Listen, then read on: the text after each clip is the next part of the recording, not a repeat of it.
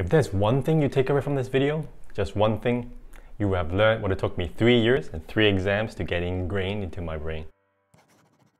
Hi friends, I'm Jason. Welcome back to the UpDive channel, the best place for beginners to dive into all things finance, investments, and money topics. And in this video, I'm going to give you a full picture about bond investing, what it is, what to look out for, and by the end of this, you know how you can put your money in bonds that works for your situation. Here's a quick question for you. Do you invest more money in bonds or stocks, and why? Let me know in the comments below. And if you're new here, do consider subscribing because my channel makes new videos every week. It's all about making finance and investment topics easy for beginners. And if you like or learned anything, I appreciate if you hit that like button because it's a huge encouragement for me. Cool, let's dive right in. So a bond is basically a loan, except that instead of you borrowing the money, it's you that's lending the money to governments or companies. And in return, you earn interest. So both the principal and interest are fixed. And that's why you hear the term fixed income gets thrown out a lot as well. And bonds is a legal agreement between you and the borrower. And what's more, as the bondholder, compared to being a stockholder, you are in a much more safer position. Because when things go bad to the company or the government, you're among the first in line to get back your money first. So here's what I mean. So if you bought into a company's bonds and the company goes under or bankrupt, okay, you get to claim your money first when the company begins selling off its assets to pay back its loans and debts, way before stockholders do. So you're probably thinking, why don't governments or companies just go to banks to get loans, right? Why bonds? Well, they already do, but just that bonds is just another choice for them. In some cases, let's say the US government, right, they borrowed $3 trillion in just 6 months last year, right? Because no normal or single bank has the amount of money to lend or take on all that risk. So these borrowers issue bonds.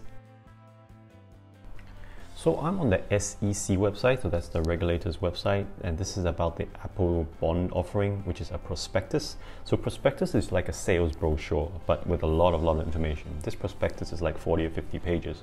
And it's something just companies must do if they want to raise money from the public, whether it's bonds or stocks. A prospectus would be the first thing that you see. But I'm going to highlight you the main information about this bond and what you usually see. So the first thing is about the bond issuer. So here you definitely see it's Apple. So bond issuer is who's issuing the bonds, who's borrowing the money. So here it's Apple. So you will be lending money to Apple. And here you see the issuing amount, which is $7 billion. So here you can see that this $7 billion is broken into different tranches, so different notes. So notes is another word for bonds, and it's a different maturity date. So maturity is like a deadline when they will give you back the money. So 2022, 2024, 26, 29, 49, and so forth. So here you will see a percentage, this is the interest rate, also known as a coupon rate. So that's like the bond jargon. I don't know why they call it a coupon, they just do. So as you can see that this interest rate or coupon rate actually increases the further down maturity you go. So it works exactly the same like our bank term deposits. The longer the money you're willing to lock in with your bank, the more interest rate that you receive. So this is exactly the same for bonds as well. And the term face value. So bonds usually work in packets of $1,000. So if a company borrows $1 million, they'll sell 1,000 bonds with a face value of $1,000 each to borrow $1 million. Now there are 3 main benefits for buying bonds. 1, it is safer. So this we briefly talked about before. So it is safer than stocks because you are in line first to get your money back when things go bad. 2, it's more predictable. Okay, you already know what returns that you will get when you buy. So you can't really say that about stocks. Even for dividends, it's only indicative, it's not guaranteed. So yes, even Wall Street doesn't know, but they pretend they do. Bonds are less volatile, right? Bond prices, like all assets, they move up and down. But most of the time, it's really minimal, compared to stocks because there is certainty in the expected return that you will get. You know this beforehand and you're pretty sure that it's going to happen. So you can't really say that about stocks. You just don't know. All right, you can't say that about gold either, and you definitely can't do that for Bitcoin.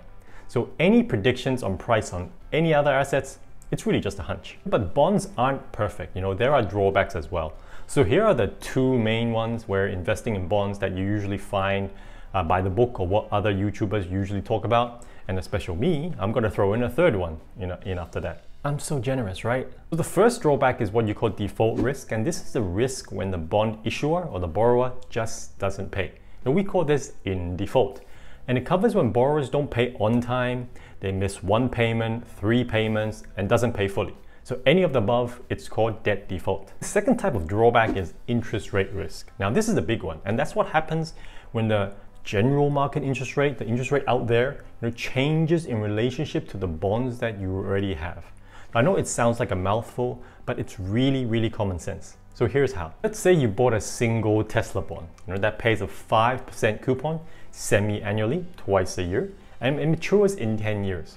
So for this, you'll be receiving $25 in coupons every 6 months until this bond matures, where Tesla will pay you back $1,000 at the end of 10 years. Now, let's say the interest rate spiked up to, for whatever reason, to 10%. So Tesla issues a new bond that pays 10% coupon semi-annually, and it matures in 5 years. So as a rational investor, okay, what looks more attractive, the 10% coupon or the 5% coupon? What looks more attractive? Of course the 10%, right? So the price of your 5% coupon bond is going to fall, right, because of this. However, it doesn't mean you made a loss. So if you hold that bond to maturity, right up to the end of the decade, right, you will still get back your original principal. But if you sell it now, today, after the price dropped, yes, you will make a loss. But the good thing is, because interest rates have increased, it also means that additional investments you make in bonds will also have higher interest payments. So money generally loses value over time, right? It's generally 2 to 3% per year. And you can blame these people in governments and central bankers, right? Because our money is made of paper, and paper is easy to print. But they just want to print it controllably, right? But bonds are really terrible choice to actually beat inflation. Other than maybe certain inflation-linked bonds, but that's really out of scope for this video. But still, in general, they're a terrible choice of investment to outdo inflation, because inflation becomes a big concern for you. Be in stocks, be in precious metals or other hard assets like real estate. They will do a better job in keeping their value to inflation better than bonds.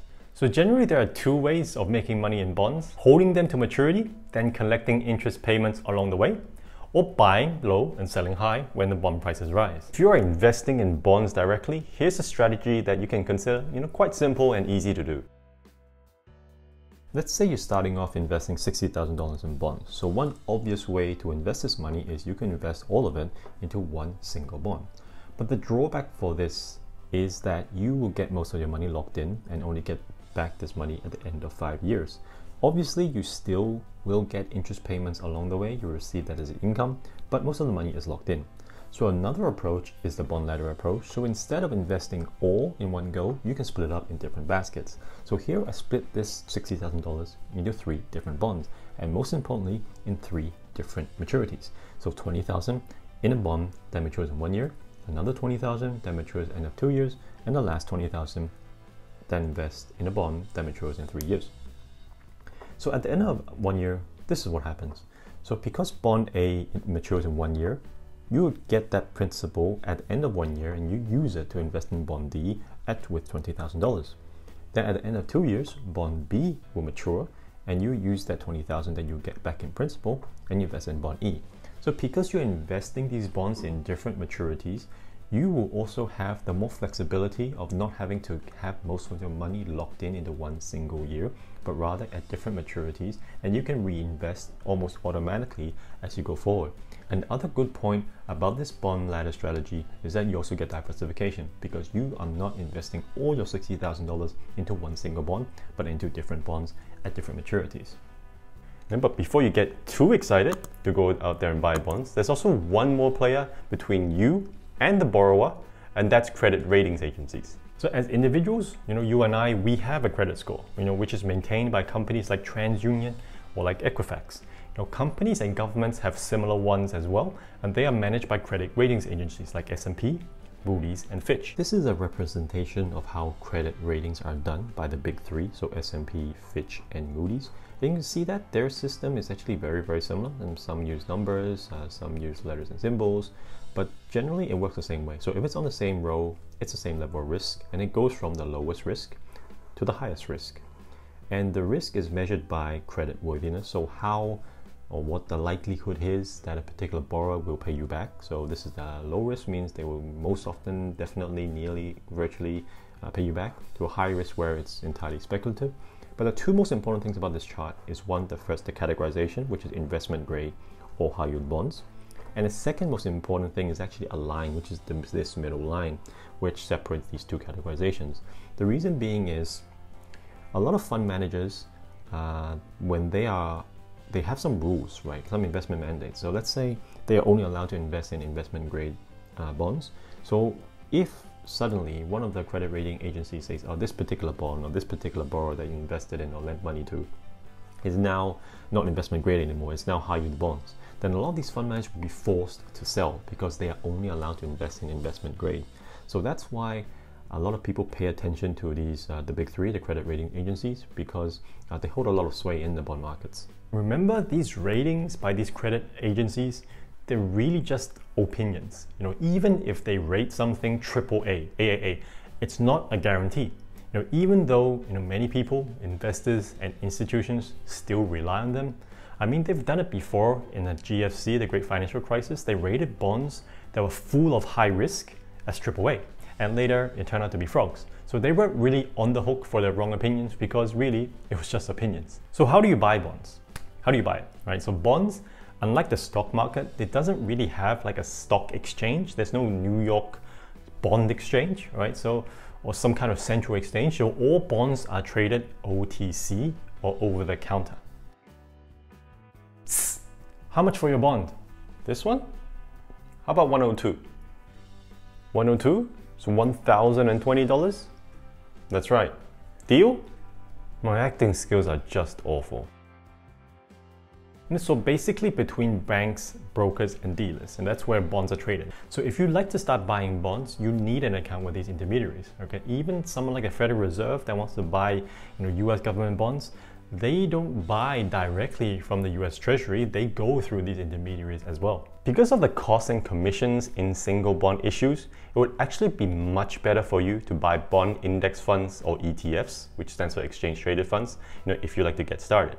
Because they are way cheaper, and those funds can buy and sell bonds in bulk. And if you'd like to know about the difference between these two funds, you can check out my video here where I go into 4 differences about the differences between these two funds. With these bond funds, you can still get those interest coupons. You are still in a safer investment. Just this time, it's distributed to you by the fund.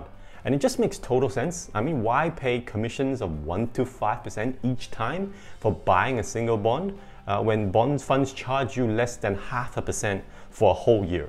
So here are 2 funds that you can check out. They differ in risk level and what they invest in, but I'll point out some of the important information that you can use for reference, when you check out other funds as well. So I'm on the Vanguard website, and this is the VGLT ETF. So this is a very safe choice. So let's see what's inside. You can see that this ETF holds mainly US Treasury bonds, and it actually holds long-term bonds to 10 to 25 years. And the expense ratio is very low, so 0.05%. So we can scroll down more and to see a bit more information. I don't know why here it says risk potential is 3. For me, this is extremely low risk, but also not much reward as well. But if you want something that's safe, that you get consistent income, this is something that you can really check out. So look at the characteristics of this ETF. You can see that this ETF holds around 60 bonds. Again, 99.9% is US government bonds, so it's very safe. And this is a long-term, how many bonds, the average effective maturity. And then the yield or the interest that you can expect to earn on this return on this ETF is 1.5%. So definitely a very safe bond. But if you want to use it to beat inflation, don't really count on this. But if you want consistent income, reliable income, that you don't want to lose your principal, this is something that you actually can check out. So this is another Vanguard bond ETF, also very low cost, but the difference between this one and the one before is this one also includes company corporate bonds. So you will have a higher coupon, a higher interest rate, just based on the fact that company bonds have more risk than government bonds. But I won't say this is very much risk of an increase just to get a higher coupon, but you'll see below for more information later. You can see that the expense ratio is also very cheap, 0.05%, which is exactly the same price as the last one. And then if you go down for more information, you can see that this bonds has a lot of number of bonds, so it's very well diversified. It's equally also long-term bonds, so long-term bonds usually have higher interest. And you can see that in maturity there is a pickup. The one just then was under 2%, now this one is more than 2.3%. Now you can look at the breakdown of portfolio composition. So 40% of this bond, the ETF bonds, are in US government bonds, so very, very safe. Then there's 60% into all investment grade from AAA, then AA, A, and BAA. So this is definitely all investment grade bonds. So in terms of credit quality, it is very, very high. And because of you investing in a portion in company bonds, you're looking to have a higher interest and higher yield compared to one that only invests in government bonds. One takeaway in this video, remember, is that interest rates move in the opposite direction of bond prices. So this is one of the big takeaways that I had when I studied for the CFA exam for over 3 years, which is a super hard exam in the financial world for those that don't know. And it's really easy to remember. Okay, use any tool, a ruler or a pencil. So one side is an interest rate and the other side is bond prices. Okay, press down on the interest rate and bond prices move up.